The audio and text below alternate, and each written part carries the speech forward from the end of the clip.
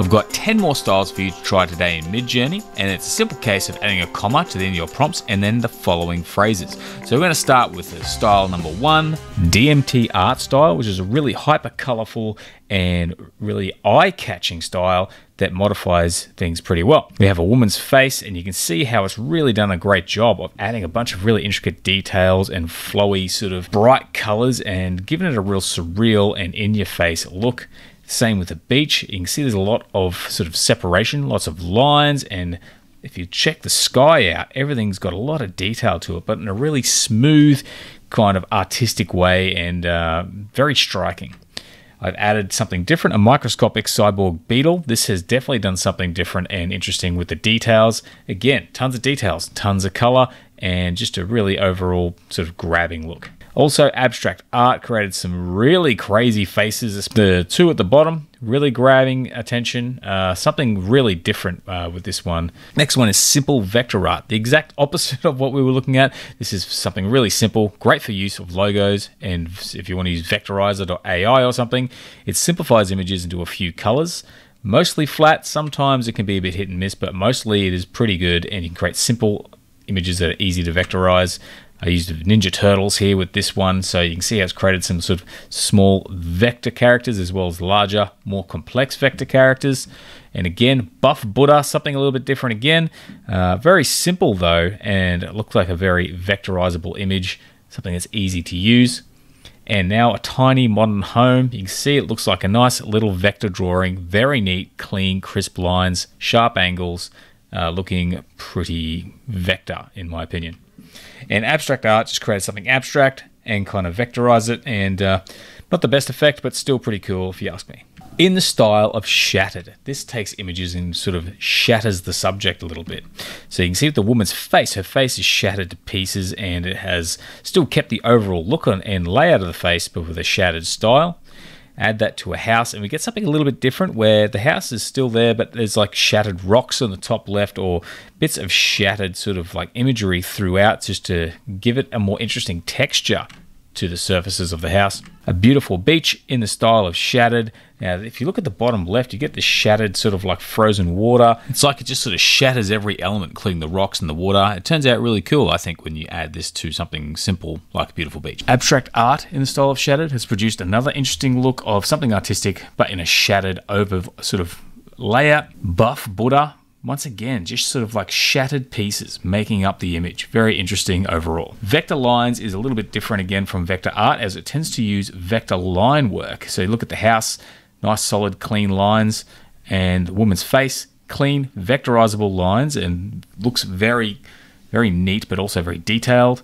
Batman, we've got some vector lines making him, which is also pretty cool.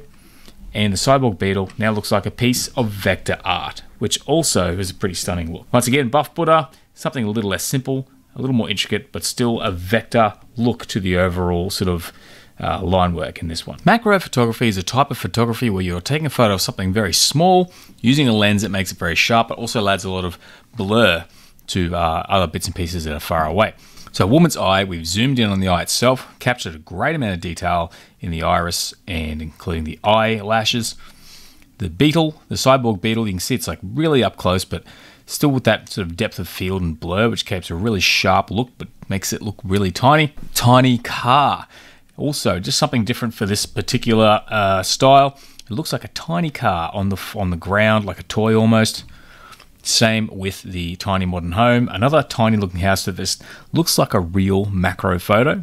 And the beautiful beach has chosen to zoom in on shells and things like that to give it that same macro photography look. Ransom note is something a little bit different and also reminds me a little bit of one I did in the past, kind of like with the newspaper collage, but again, using more ransom note type elements. So this is a little bit similar to before, but this is a little bit different. The ransom note with Buff Buddha looks like street art in a way and looks very cool, while the tiny modern home is something artistic and different all over again, sort of made up of ransom note letters, which I think is really interesting.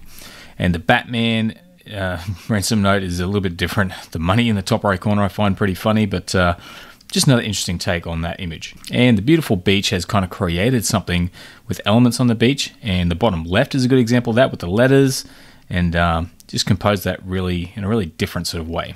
Street art, similar to graffiti, but a little bit different. Tends to show the wall with the graffiti on it, but the woman's face is like a beautiful woman's face sort of painted onto a wall like a graffiti style. And with the beautiful beach, it's just a beach painting on the wall. It tends to actually include the wall or buildings more in this particular phrase. Abstract art has chosen a woman's face in most instances, but still more cartoony, more artistic. And a tiny modern home, something a little bit different, but some really cool street art painted on the walls. So this is just a really interesting way to take an object and sort of apply art to it. And Buff Buddha has done the same job, putting a picture of Buddha on the walls. He's not really buff, but you sort of get the idea. Biopunk is another really cool style that adds kind of like a cyberpunk style look to it, but a little bit different.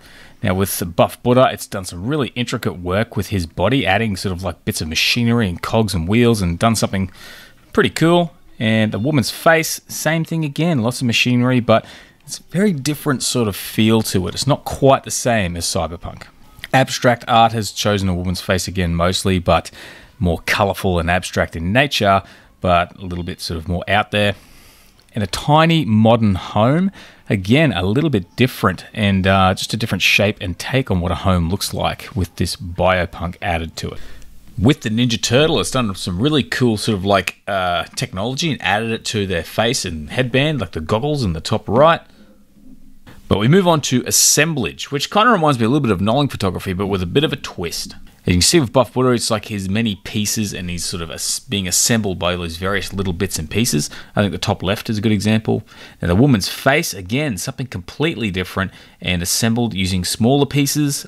Very neat effect on that one.